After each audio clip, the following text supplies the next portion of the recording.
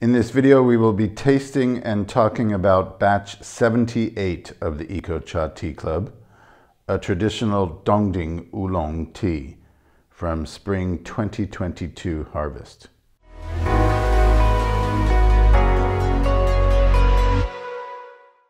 Batch 78 of the Ecocha Tea Club is a traditional Ding Ding Oolong tea from spring 2022 harvest, made by our friend from his family plot of Qingxin Oolong, which is close to 30 years old now, planted by his father, and has been maintained well, not overly used or abused with extensive pesticides or fertilizers, so it's still producing quite well.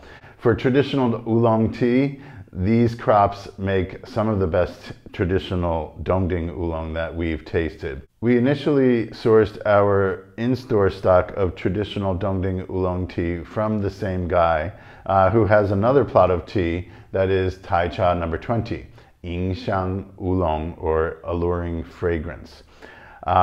He harvested that a week or two before this one, and we were in the factory that night, showed up late in the evening, just as the leaves were reaching their peak of their oxidation phase, just before they would be tumble heated to cease oxidation.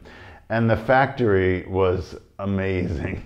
The smell in the factory, I mean, was incredible. It was so full and so, it's indescribable. I'm getting goosebumps. It's that effervescence of the leaves when they have been sufficiently oxidized. They're actually emanating heat because they're piled significantly, and it's a very specific thing. And we actually said then, before the leaves were completed, when we smelled that fragrance, I personally have never experienced or don't recall experiencing such a heady aroma in a factory like that. And I've been to dozens of factories over dozens of years, actually. Yeah, so I said, can I have some please, right then, and reserved our in-store stock. The next week or two later, he harvested his Qingxin Oolong crop, which grows a little bit more slowly. It's also 100 or more meters higher. And we were not able to make it up to the factory that day, but he reported good things about it. And even though we already had our in-store stock, decided we need to get some of this stock as well, and dedicated it to the Ecocha Tea Club. So here we are, proud to present what I feel personally is really exemplary traditional Ding Ding Oolong tea. It's not easy to find these days at all, because the standard Ding Ding is roasted. That's the biggest reason. This traditional style is left unroasted. It's what our friend Mr. Chen remembers his father, and even more so his grandfather, producing when he was in high school, helping out in the factory. So he explained this to us, and after hearing it a few times from him and a few other people that are representatives of their local tradition, we decided we need to share this type of tea. So the roasted version has been around for at least 30 years. It's not new. It's just that that became the something in demand 30, 40 years ago, when merchants were starting to roast the crops that they had purchased and perhaps didn't sell within a given season. So they started having roasted tea along with the new crops of freshly made tea. And the roasted tea was welcomed. It became popular for good reason. I mean, it's our favorite all-time tea as well.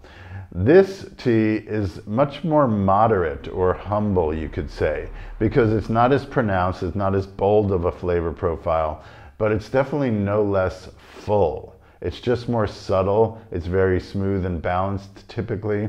It can be quite fragrant, but it's a well-oxidized tea, so the green freshness has been mellowed completely, basically. And reaching a well-oxidized, a level of oxidation to this extent, without it becoming something close to or beginning to go toward the black tea or Hong Cha side of the spectrum, is where the finesse and expertise is. It's about significantly and extensively and uniformly, basically thoroughly oxidizing them to 30% or more without having them become overly or unevenly oxidized. A lot of what is available on the market as well oxidized tea, the edges are quite red and the centers are still quite green. We'll have a look at the leaves in a minute. Without talking any further, I want to take a sip of this. I brewed just over 12 grams of tea in a 180 milliliter Taiwan teapot. I started at 1 minute and then I went to, I started at 1 minute 10 seconds, went down to 1 minute, increased 5 seconds, 1 minute 5 seconds on the third brew, and 1 minute 15 seconds on the fourth brew. I have the fifth brew in the pitcher that I brewed for 1 minute 30 seconds.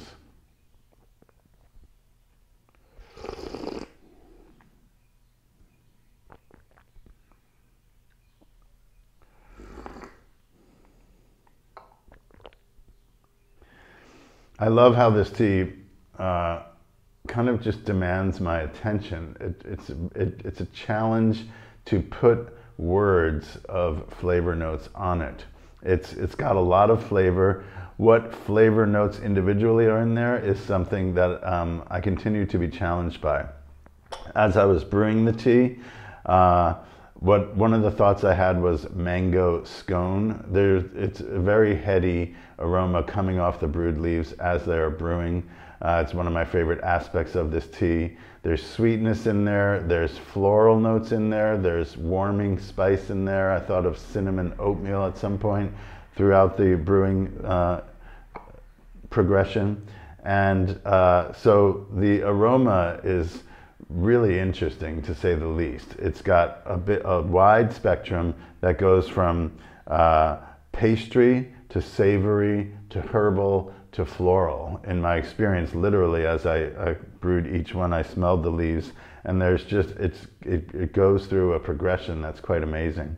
The flavor,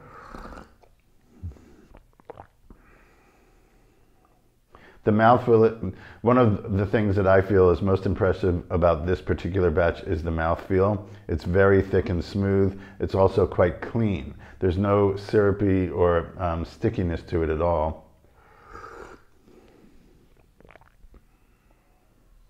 What does it taste like? It's so hard to pinpoint. Okay, what was I thinking in other brews?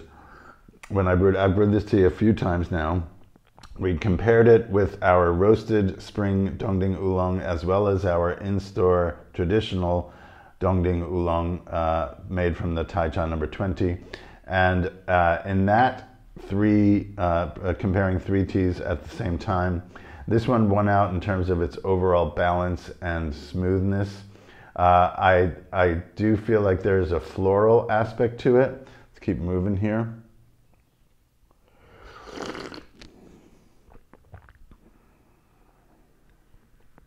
Okay, I'm definitely going to say floral this time around, but some subtle fruitiness. Not much vegetal really, although there's something. No, it's not dark green leafy. There's something sort of a sweet vegetal flavor in there. Maybe snap peas or snow peas.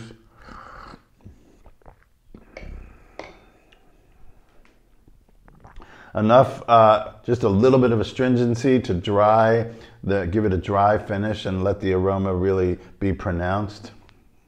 Oh, it's that, it's very addictive.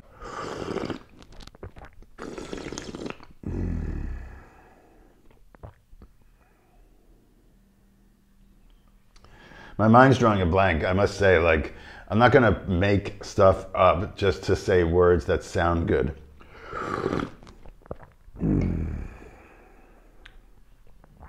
Some bready pastry. There is a certain mellow toasted grain base.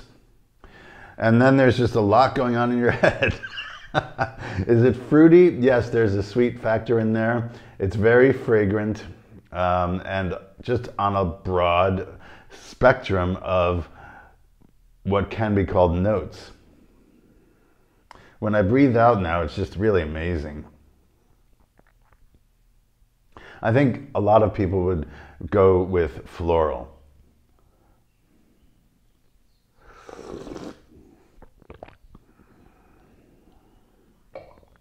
And there's something so original flavor oolong about it. It's kind of a obtuse or a little bit nebulous term, I suppose. What is original flavor oolong? I'm not sure. That's just what comes to mind for me. It's the oolong. Okay, here's what the maker has said more than once to me. He said he likes to make this tea because it really shows its beauty without any makeup. That is a pretty simple and conclusive way to put it. He's basically saying it doesn't need any touch-up work. This is the final product and it stands on its own. It's a born natural beauty. So that's an analogy that kind of works for this tea. What am I on here? I just poured the 5th brew. I've been talking a lot, getting drunk really quickly. Totally holds out. So in terms of the leaf material, when we did the 3-way comparison of our 3 Dongding spring tea batches, it has the largest chunks. Let's go with the dry leaves first. The stems are substantial, there's not a ton of stem material, but some of the stems are thick and pronounced. The coloration is, I would say, overall uniform. There are some yellowing nugs there that show the maturity of the leaves as well, but not a huge amount of them.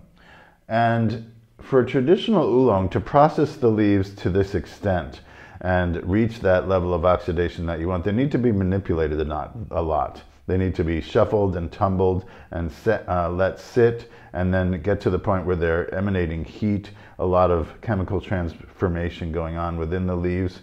So if it's very tender leaves, that tender leaf material won't hold up to it very well. It'll just kind of lose its fragrance and become something that doesn't offer the complexity that we want in a high quality oolong. So this could be considered ideal for the type of tea that it was made. So there we have it. Oh, I need to taste this. This is the combination of all the brews, the leftover after I poured it into each cup. So we have 1 through 5. It's cooled down, still warm.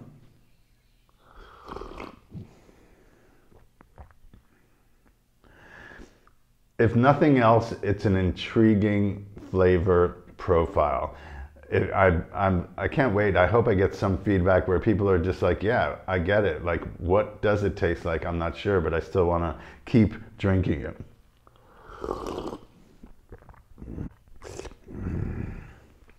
Pastry, fruity, floral, not very vegetal.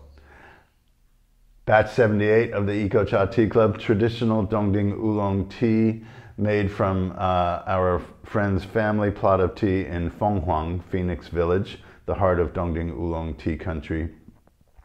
Check it out, and we'll see you next time.